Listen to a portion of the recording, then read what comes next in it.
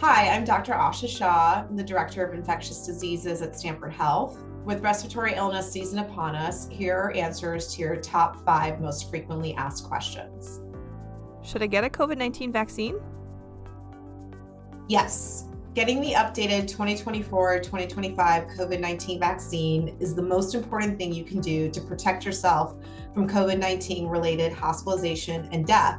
It can even reduce the chance of developing long COVID. Will the COVID-19 vaccine or flu shot stop me from getting COVID-19 or the flu? While receiving these vaccines does not guarantee total immunity, getting your annual COVID-19 and flu shot is the best form of protection against such viruses and significantly reduces the chance of severe illness, hospitalization, and death.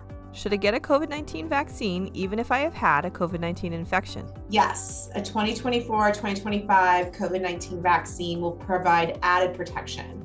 You may consider waiting 3 months after your COVID-19 infection is passed to get your updated vaccine.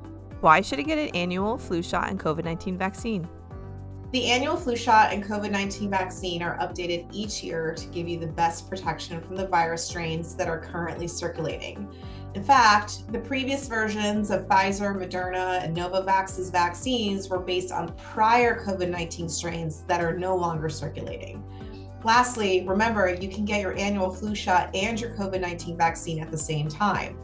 I encourage you to speak with your primary care physician at your next visit about how to protect yourself and your loved ones this season.